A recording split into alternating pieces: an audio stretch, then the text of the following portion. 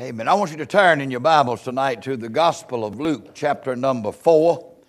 The Gospel of Luke, chapter number 4. We'll take our launching pad text out of this chapter, and then we'll begin to look at some of the parables as we look at our Lord's talks. We'll say more about that in just a moment. But we have looked at thus far, and I'm calling this 20 steps from glory to glory. We've looked at our Lord's transcendence, some of his traits, his theophacies as he comes through the precious Word of God before his birth. Then we looked at our Lord's times and our Lord's transfer, and then the torchbearer, which is John the Baptist, and then his temptation, his 12. And we finished last week with some of his teachings. By no means is this covering it all, but we're looking at a survey of our Lord's life to get a hunger and a thirst after his life and his pattern and the manner of walks as he was on this earth for 33 and a half years. Tonight I want to pick up with our series. We'll look at a different aspect of it, and we want to look at our Lord's talks. I take this, if you'll look back in chapter number 4 of Luke, I want to begin reading in verse 13. And when the devil had ended all the temptation, he departed from him, and underline those last three words if you don't already have them underlined, or if you don't have them circled, for a season. It was not done by any means, and I believe it was constantly at times that he would come to where the Lord was at or try to do something to hinder our Lord's talks and his walk.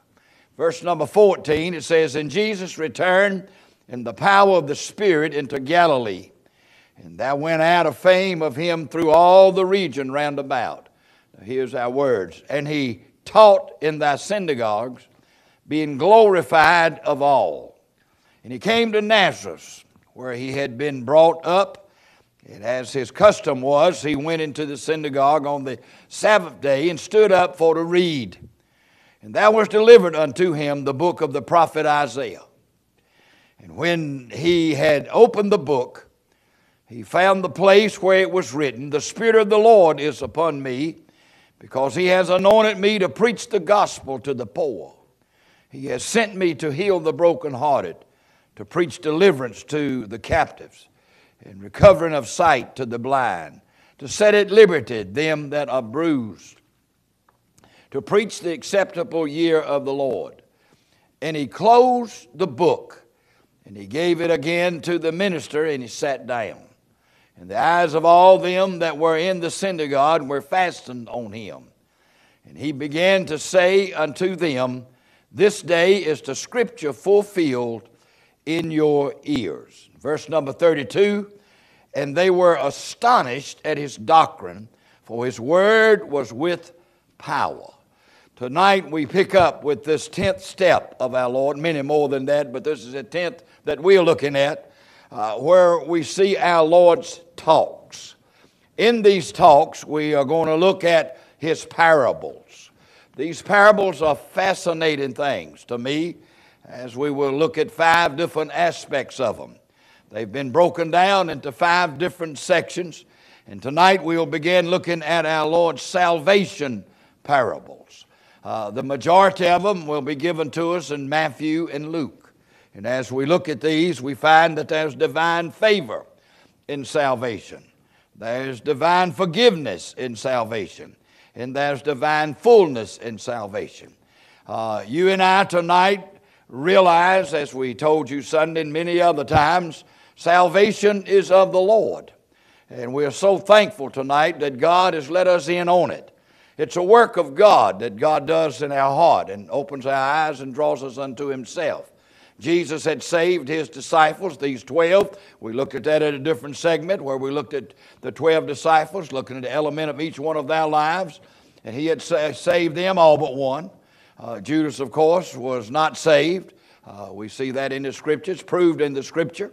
But of these 12 men, he gave some many valuable lessons for us to look at.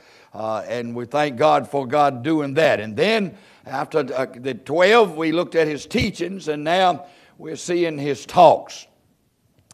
The first parable that I want to look at tonight The first parable that we will look at in these coming weeks, as we'll be looking at salvation parables tonight, beginning to, and then we will look at the service parables, and then stewardship parables, and then the second advent parable, and then the severity parables, judgments of our Lord as He's given. And so the word parable means to place beside. It has been called to cast alongside. It has been called an earthly story with a heavenly meaning. Our Lord was the best at giving parables. He was the best of all teachers that's ever been. We pattern our lives. Paul says, "Be ye followers of me, as I am a follower of Christ."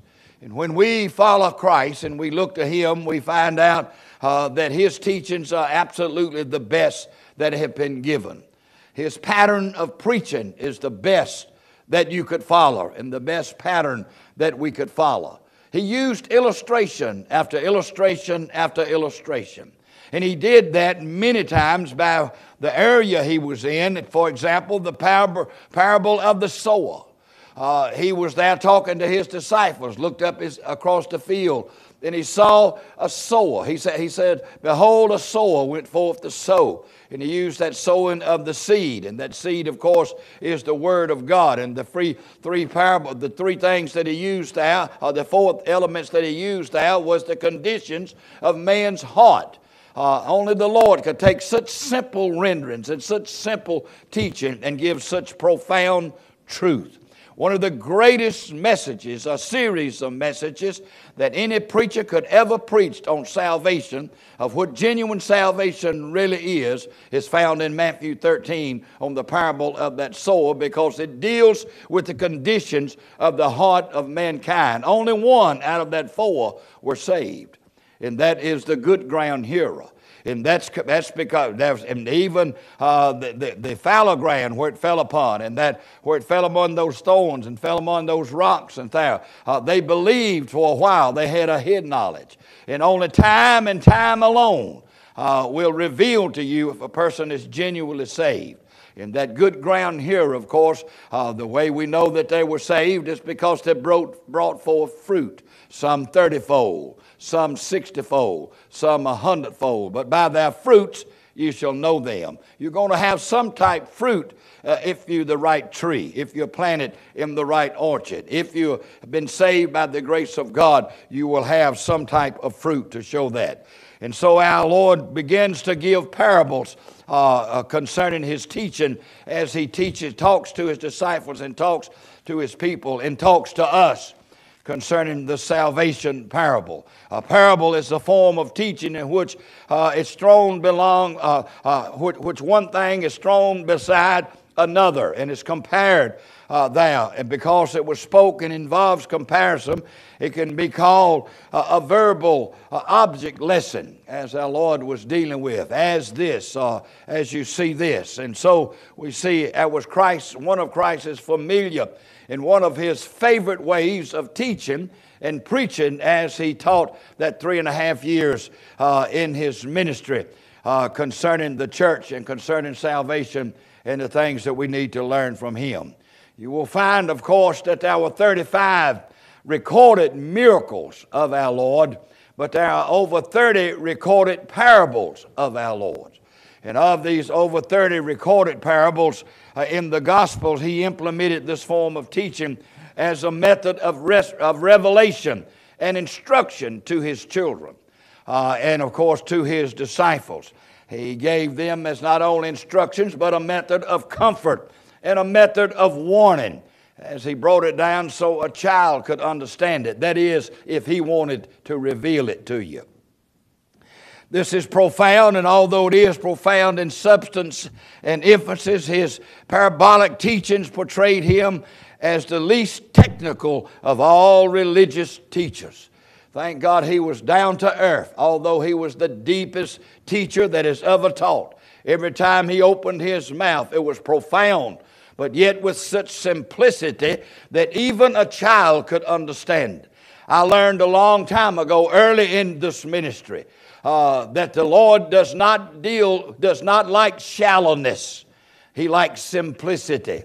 There's a big difference in being shallow in something than being simple in something. Some of the most simple, true, profound truths that you'll find in the Word of God were just simple teachings of our Lord, as we will be looking at tonight in one of these well-known parables in Luke chapter 15.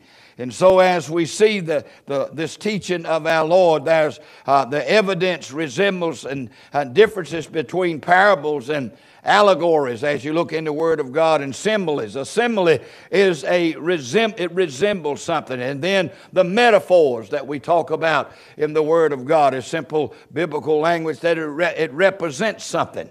One represents, the other resembles. And our Lord used much of this in His teachings, especially in these parabolic things that He's given us. And so there's 3 different areas in these 5 sections that His parables were broken down into. And that's theoretic, evangelistic, and pathetic. Instead of examining all the parables, we'll not look at all of them, get into detail. That's not my goal and not my aim. But I want to look at these special headings, and we'll break them down into 5 special headings in the coming week. And tonight we'll begin in the first one. The first one is where our Lord always began, salvation. Many try to go the other way and come back to that, but you always start with the foundational principle of the heart being right with God so you can get the rest of them. You cannot be a great servant, and you cannot be a servant of our Lord until you've been saved. And so He deals with the salvation aspect of it. Simplicity. This is so simple, but yet profound when you begin to look at it. I want you to turn, as you would know, the well-known parable is found in the gospel that we're in. Luke chapter number 15, as we begin tonight to look at the salvation parable. This first group of parables we'll observe, it magnifies the great truth of salvation. And as we've looked at in Sunday school, it is so great a truth. How should we escape if we neglect so great a truth? And so it's so great a salvation. And so this is a great salvation that our Lord is talking about. Why is it so great? Because it deals with Him. And it points people to Him. And anything He's involved is, it cannot be anything but great. And so our Lord talks about this salvation parable in this first group as it magnifies this great truth because of the gospel character and salvation emphasis. Some of these stories have been labeled the parables of grace. It's a thing down south, deeper south than you go. Many of the preachers there have a term that he's a grace preacher. I was preaching the grace of God before I ever heard that term.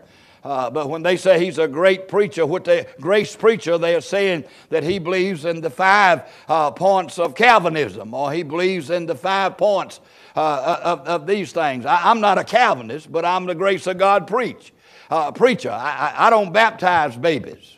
And I believe the grace of God, and God had to do the work and draw. Don't mark me as a Calvinist. I detest that. I'm not a Calvinist. I don't even identify with a Calvinist. I'm a Bible believer. I'm a Bible teacher. I use Bible terms and use the things this Bible talks about. And if you want to mock me as that group by saying that God has to do the work, if that cranks your truck, crank it. But I'm going to tell you, it is the grace of God that saves an individual, and only God that can do this. But I'll preach whosoever will until I go to glory. And every other preacher that preaches the Bible should preach whosoever will. We don't know who they are. God does. Yes, He died for the elect. He did do that. But God elects them. I don't. That's God's business. I'd be crazy tonight to tell you that God didn't know who was going to get saved before they got saved. He's God. He knows it all. He's out there. So I preach the whole counsel of God to every individual, and thank God that He cranked my truck, that He did a work in my heart, that He did the work of grace in my heart and drew me unto Himself. And I'm thankful for that. And so, but you'll never find in the Word of God that God elected one to go to hell except Judas. And you can't do anything with that. He used John the Baptist on one side of the coin and Judas on the other side. And you have absolutely nothing to do with that. You just believe the Word of God, that God used those men to accomplish His purpose. And I'm thankful tonight, thank God, for the drawing grace of God. Yes, God does do the enlighten. Yes, God does have to do the work. And yes, God does that. But He never takes the responsibility off of man. Your responsibility and my responsibility is to believe God will do what He said He would do.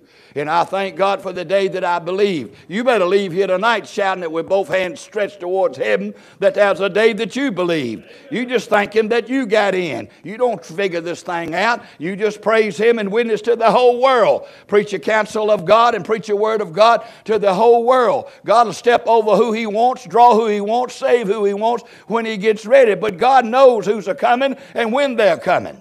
And so if that marks me, so be it. Mark me. I'm a grace preacher. And so therefore we see the grace of God exhibited in these words and in these things that are before us tonight concerning the salvation aspect of our Lord. And so here we see that these truths show the gracious works and gracious words that proceeded out of His mouth in Luke chapter 4 and verse number 22. And so let's look at some of these words that proceeded out of His mouth. The thing that we see in the salvation aspect of the salvation parable is a divine favor that's shown in it. Would anybody here tonight have the audacity to stand up and say that you're saved, but that's not the favor of God? It's because of something you deserved, something that you worked towards, and something that you really deserved in your life. Nobody in their right mind would say that. Anything that God does concerning man is grace involved. In anything that God has done for us is favor that God has shown towards us to save us. And God will save. And the blessed hope for this world and the blessed hope for all mankind is that they come to Jesus Christ. But they are not going to be saved if they don't see themselves a sinner. They are not going to be saved if they don't come God's way. Just you hearing the gospel is not going to save you. Just you believing the gospel is not going to save you. You've got to come up with a thing of saying, I believe, Lord, I believe that you'll do what you said that you'll do. I believe that you will save me. And I believe that you are Lord. I believe that, thank God, that you will save me and you will take care of my sins. I'm asking you, and I believe this with all my heart, and I believe you're who you said you are. God will save you if you believe that. God puts that in that. That's called faith. By faith, you believe God will do that, and thank God He'll keep you. And we see this aspect of it here in this Luke chapter 15, one of the greatest parable in the Word of God concerning salvation that He's given, as far as knowing how to be saved and seeing the work of salvation done. Matthew 13 is. But the illustrations of salvation, Luke 15 is. And so he illustrates this in three different ways concerning His divine favor being seen. Now we see all through this chapter, in chapter 15, it's one parable. I've told you this countless times. You ought to know this automatically. It's not three different parables here. It's one parable giving three illustrations. And the reason he's given three illustrations here for this one parable is because always when it's salvation involved, it's a work of God the Father, God the Son, and God the Holy Ghost. None are divorced from the other. And so we see here that God shows this and portrays this in Luke chapter 15 as we see this divine favor that is shown. It's a classic in and of itself. This chapter contains Christ's parable involving the lost silver, the lost sheep, and the lost son. And certainly all three of these phrases of the story remind us that sinners are lost and they're separated from God. Each illustration gives us a story of separation. They're separated here, different individuals or different things or different illustrations that's used. But the bottom line is when you're lost, you're separated from God. When you're lost, there's the division between you and God. And there must be a work of the Trinity, a work of God Himself to get you back to where you need to be. And you must believe that. And so here the story reminds us that sinners are lost and separated from God. But in each account, the favor of God is set forth in the recovery of each one, in the return of each one and the reception of each one that's experienced in the salvation. Let's look at this chapter. I know it's familiar with you, and I know it's familiar territory. But I want to say we never need to get too familiar with the basic truths of the Word of God that reveals to us that salvation is of the Lord. Look, read along if you will. Look, if you will, at the first thing that we see in chapter 15 and verse number 1 of Luke. Then drew near unto him all the publicans and sinners for to hear him. Well, could I say that they couldn't hear any better? That's the best person they could hear. That's the one they needed to hear, because when he opens his mouth, he speaketh with power and with authority. Now notice what it says in verse 2. And the Pharisees and scribes murmured, saying, This man receiveth sinners and eateth with them. Could I ask you a point blank question? Who in the name of God's heaven is he going to eat with and receive if he doesn't eat with and receive sinners? All have sinned and come short of the glory of God. That's the reason he says in another parable, in another place a little later on that we will be looking at, they that are righteous need not a salvation. They don't need a physician. If they that are whole or they that are not sick, he said you've got to realize you need to be saved. That goes back to the salvation thing. And aren't you glad he stopped over at your place and give you sense enough, and you had sense enough, and your responsibility is, I can't save myself. Lord, I'm too sorry to be saved. I'm glad, thank God, that you will save me. I just believe you. And God does that.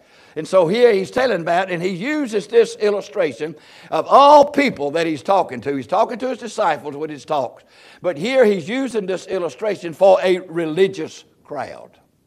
These are religious people. These are people that know it all. These are people that think they got it together. And look at verse number 3. You should have all the stuff down, but I'm just reviewing it. It says, and he spake, what does it say? This next two words. This parable. He didn't say he spake these parables. He spake this parable unto them. Now, who does the them refer to? It refers back to the crowd he was just talking about. Look at verse 2. And the Pharisees and the scribes murmuring, saying, This man receiveth sinners and eateth with them. So he spake this parable unto them, his disciples, concerning the Pharisees and the murmuring crowd and the ones that would listen. Let me use this term.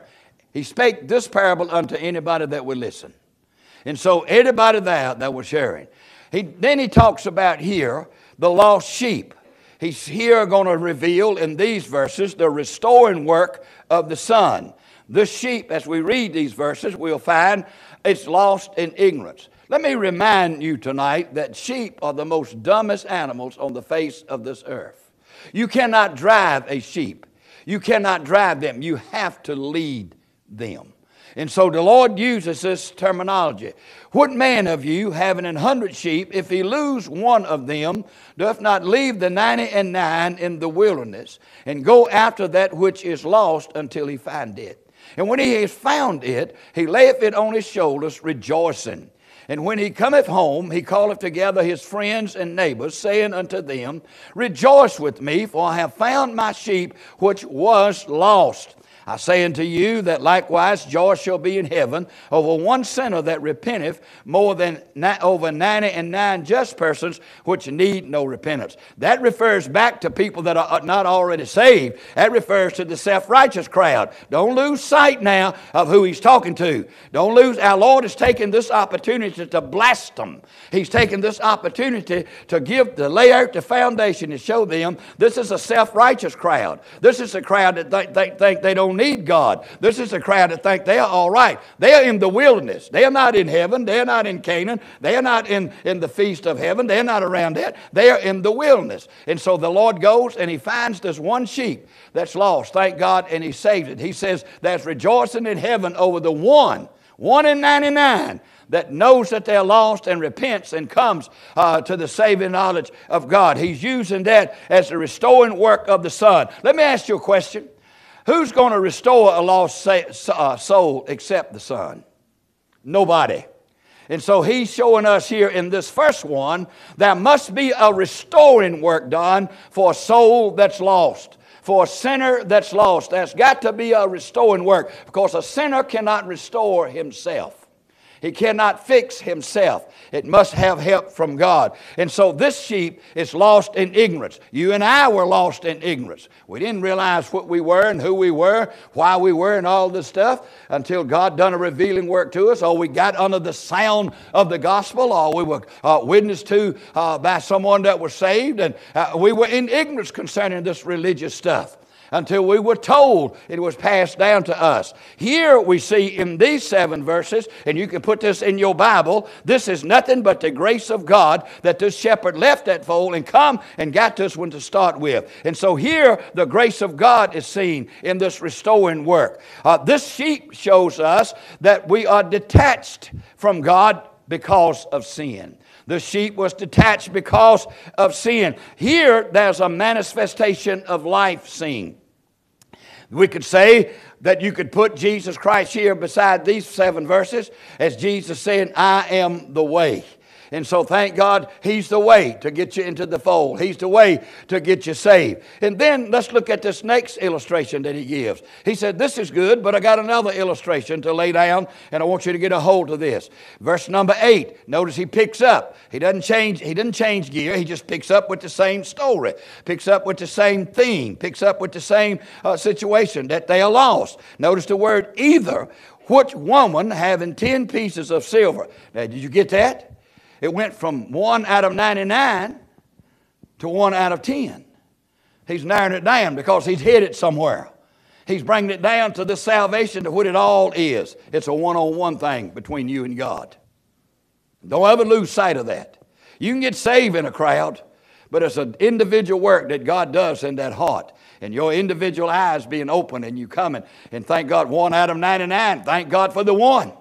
That's 1 out of 10. Let's continue reading. It says, if she lose 1 piece, does not light a candle and sweep the house and seek diligently till she find it. When she has found it, she calleth her friends and her neighbors together, saying, rejoice with me. You notice there's something here, you pick it up on this? There's rejoicing in the first one. There's rejoicing in the second one. Rejoice with me, for I have found the piece which I had lost. Likewise, I say unto you, there's joy in the presence of angels. The angels are not rejoicing. Why would they rejoice? They don't have a clue of what's happening. They are not redeemed. They can't be redeemed. They don't know anything about redemption. They are wondering what these crowds rejoicing. So I asked you a question. If the angels are not rejoicing, if it's in the presence of angels, who's doing the rejoicing? God the Father, God the Son, and God the Holy Ghost. Plus, this is my little pet thing here. I believe all the saved that can see what's going on down here. I personally, I can't prove it. Don't come to me after church and ask me to give you scripture. I cannot prove. This is just my little thing and that I believe personally, that I believe that the saved people that have gone on to glory and the ones that are already there can see everything that God wants them to see that's happening good, but nothing bad. You said that. I don't know about that. I don't care if you know about it or not. That's just my belief. You don't have to believe that whatsoever. But I believe they see what's going on. I believe when one gets saved, there's rejoicings in the presence of angels. And I believe that one gets saved. That mama that prayed for that child for years and years and years and they never got saved. And then they go on to glory. And then that individual child gets saved later on in life or what have you. I believe God's got a way to say, come here. Look here. Look what I just saved your girl. And I believe that's rejoicing in heaven. I believe that's a shouting in glory. I believe there's a shouting time. God, I got goosebumps all over. I believe there's a shouting going on in glory that God reveals to His saints concerning that. God reveals the good things, but none of the bad. It wouldn't be heaven if we could see the bad stuff was going on. He knows what's going on, but He's got such a power and such a way that He deals with people that He can show us the good things that's happening, and thank God, waiting for them to come. And so here we see the lost sheep represents the restoring work of the Son, lost out of ignorance, showing us and emphasizing the grace of God. But this lost silver shows us the revealing work of the Spirit, lost in carelessness, and showing us the love of God. And so you cannot be saved until the work of God is done in your heart. This Bible reveals that. You cannot come to God unless He draws you, opens your eyes, and shows you who you really are. And so therefore, that's the Spirit of God's work. And so nobody gets saved apart from the Lord restoring them, the Son. Nobody gets saved apart from the revealing work of God showing you who you are and showing you who He is. And so therefore, in your carelessness and out of the Spirit of God doing that revealing work shows you the love of God. This corn is lost not because of the detachment of sin, although it represents that. This corn is lost because of the darkness of sin. There must be a light revealed. She lit the candle because it was in darkness. We have to have the light turned on when we're saved. We are blinded by the god of this world. We are walking around in darkness. And so you see our Lord puts the simplicity of this corn being lost. They knew what He was talking about. They knew what it was to lose one of those corn. They knew what the Lord was talking about here. And so there's a light. There's a manifestation not only of life. Jesus says, I am the way. But in this illustration, He says, I'm not only the way, I am the truth. Not only am I the life that you need, but I am the light that I turn on to give you that light. And so therefore you see the two illustrations that He's given them. 1 out of 10, 1 out of 99, 1 out of 100. And then so we get to this third one. Not only do we see the lost sheep, the restoring work of the Son, lost out of ignorance, the grace of God emphasized. Not only do we see the lost silver, the revealing work of the Spirit, lost out of callousness, the love of God emphasized, but we see the lost Son, the receiving work of the Father. This is lost on purpose, not just because of ignorance, but willingly, going His way willingly. And I will arise and go to my Father willingly, but He arose and went the other way willingly. And so He asked that. So this is 1 out of 2. There's 2 sons. Now let's get down to the gist of the story. Look, if you will, at verse, I'm not confusing you, am I? Everybody with me? Verse number 11. Here's what the whole thing was about as He started out talking to those Pharisees and those publicans and talking to those sinners and talking to His disciples. Here's the whole gist of what He said. He's laid the foundational work. He's given 2 basic illustrations. Now He comes and He lowers the boom. And He said, a certain man had 2 sons. You'll notice verse 11, if you've got the right kind of Bible, starts off with what word? And in the Word of God is a what? A continuation. So He's continuing His story. He's picking up at what He said. He's just told that. He says, and now I want to tell you about the lost son. Actually, we should say lost sons, because both of these sons are lost. And He says there's a lost son. This shows the receiving work of the Father, lost on purpose. This is the deceitfulness of sin. Every sinner is deceived because of sin. Every sinner is in darkness because of sin. Every sinner is detached from God because of sin. Here in this story, He said, not only do you need life, not only do you need light, and all this is implied now, none of them is separated from the other because you must have all 3. And so He picks up here and He says, I'm going to save you, for God so loved the world that He gave His only begotten Son. Light is not emphasized here, although it's here. Life is not emphasized here, although it's here. What's emphasized in the rest of this chapter is the love of the Father. And God saved you tonight because He loved you. There's no greater love than man can be shown than a man lay down his life for his friends. And Christ died because He loved you. But God commended His love towards us. And while we were yet sinners, He died for us. In verse number 12, and the younger of them said to his father, Father, give me. Look, if you will, over in verse 19. In that verse, he says, and am no more worthy to be called thy son. That's when he comes to himself. Make me as one of thy hired servants. Big difference between those 2 phrases. Then give me and make me. A lot of things take place and a lot of water runs under the bridge between that give me and make me. Now here we see the receiving work of God's going to be seen. He says, Father, give me the portions of good that falleth to me.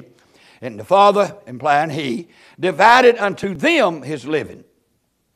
And not many days after the younger son gathered all together and took his journey into a far country. Anytime you're away from God, you're in a far country.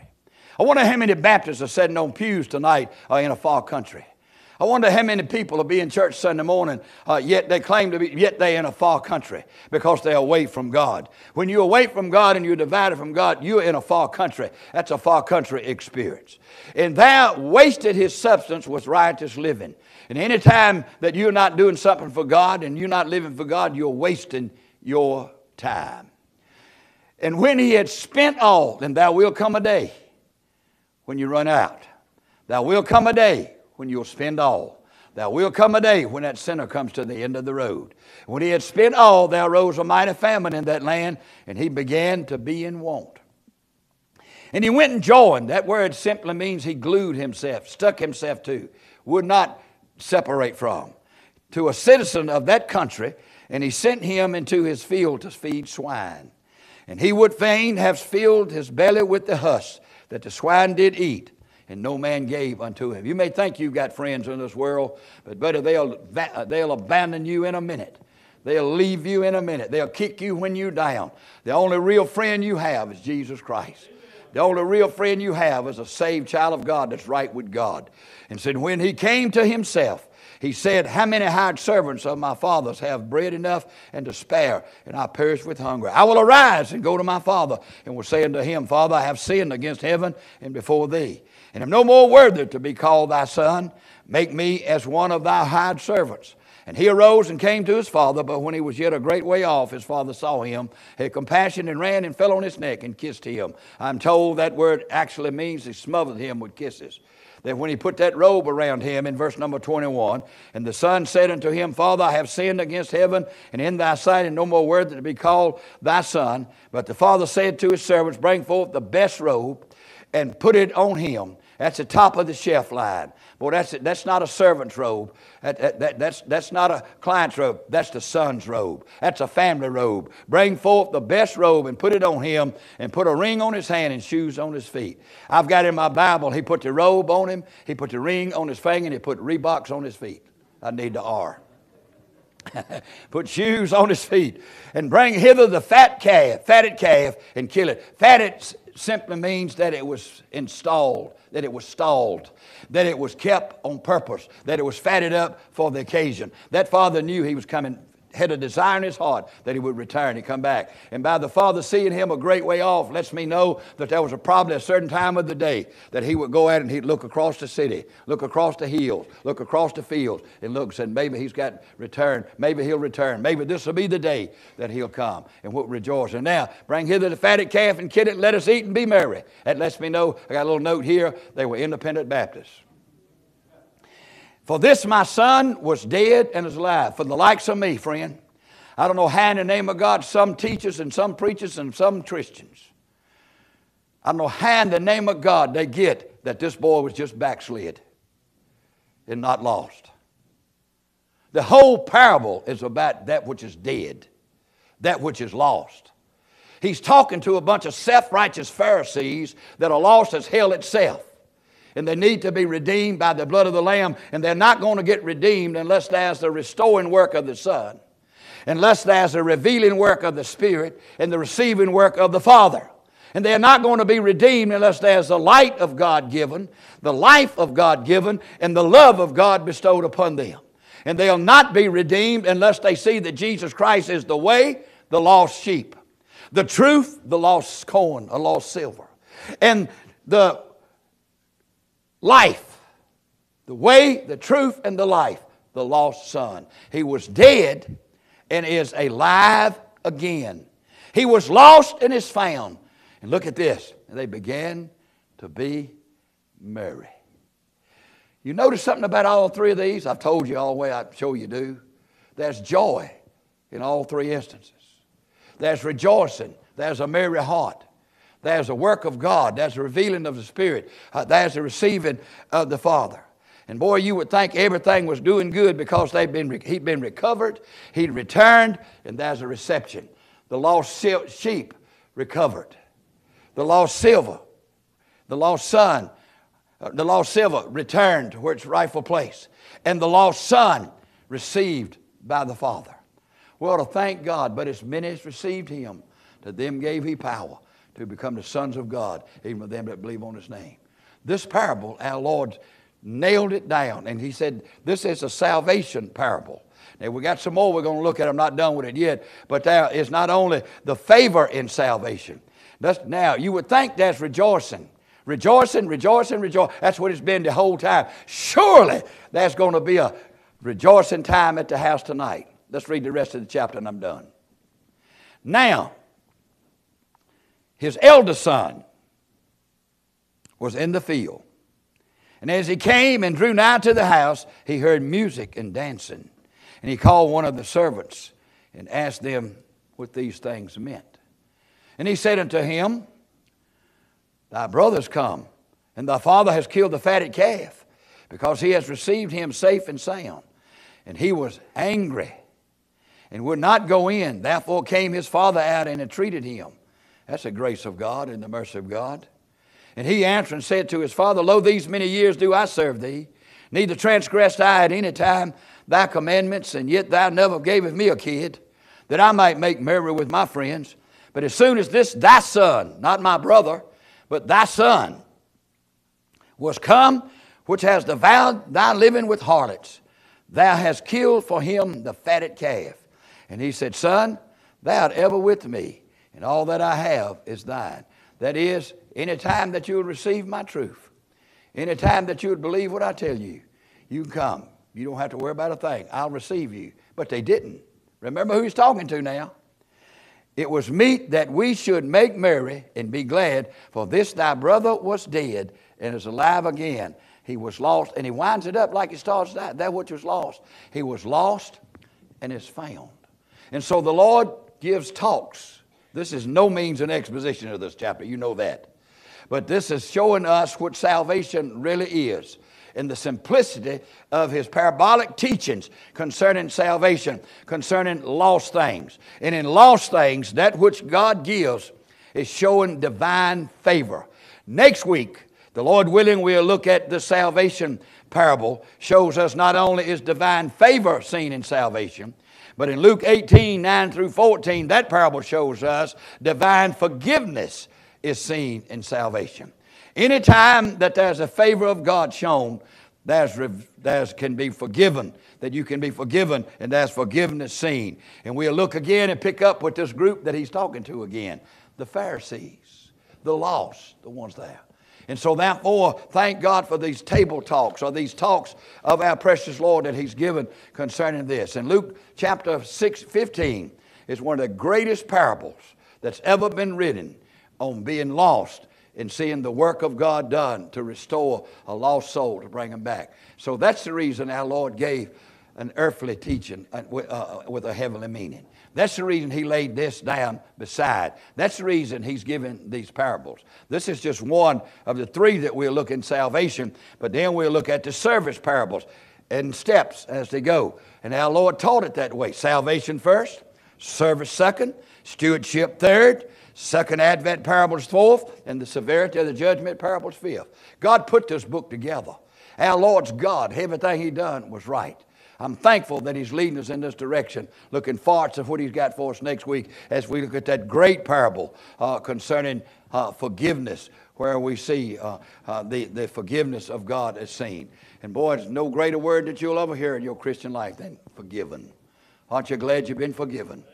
Restored. Aren't you thankful tonight that he done that restoring work and revealing work and receiving work? He's received us unto himself. Father, I want to thank you tonight for this opportunity we've had once again to open the inspired and inerrant Word of God up, to look at the simplicity, the simple teachings of the precious Word of God. But yet when we realize salvation involved, what's involved, how profound it is. But I thank you tonight, Lord, that you